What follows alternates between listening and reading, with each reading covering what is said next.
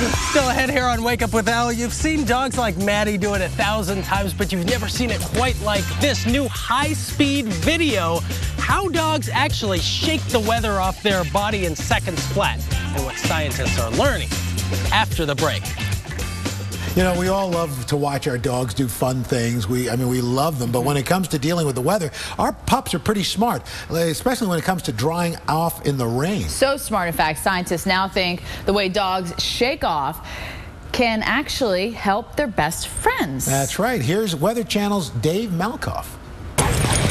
Some of life's most routine tasks, like an afternoon dog wash, are much more interesting when you slow the hands of time and see what's really going on. It's so messy. In this Georgia Tech lab, Andrew Dickerson has built a robot that allows us to see how wet dogs do things like Pulling drops from the base of the hair to the tips and injecting it. So the hair's basically going way too fast for our camera, right? Yeah. Andrew's camera takes 1,000 frames per second. We're looking at a few strands of animal fur here. Is that a water droplet? That's a water droplet.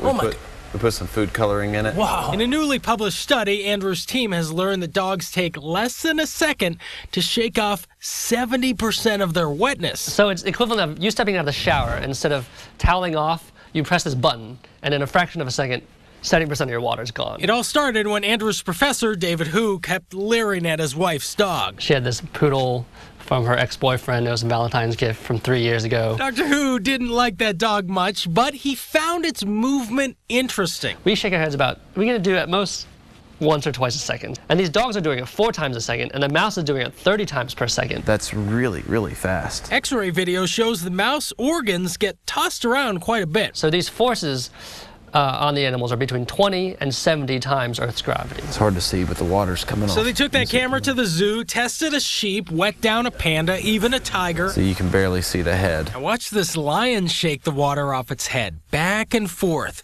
Now this is real time, and this is that super slow-mo again. Most furry creatures do some form of the shake. When we went to the zoo, there's this kangaroo. It doesn't shake very well at all. Got these large kangaroo buttocks. This is actually my personal dog. Belle's loose skin gives her much more speed. And 9 times the force than if the skin were just tight. Scientists hope manufacturers can use the dog shake study to build cameras and telescopes of the future that can easily shake the dust off for better pictures. One old dog trick put to a new use. Dave Malkoff, the Weather Channel, on the campus of Georgia Tech.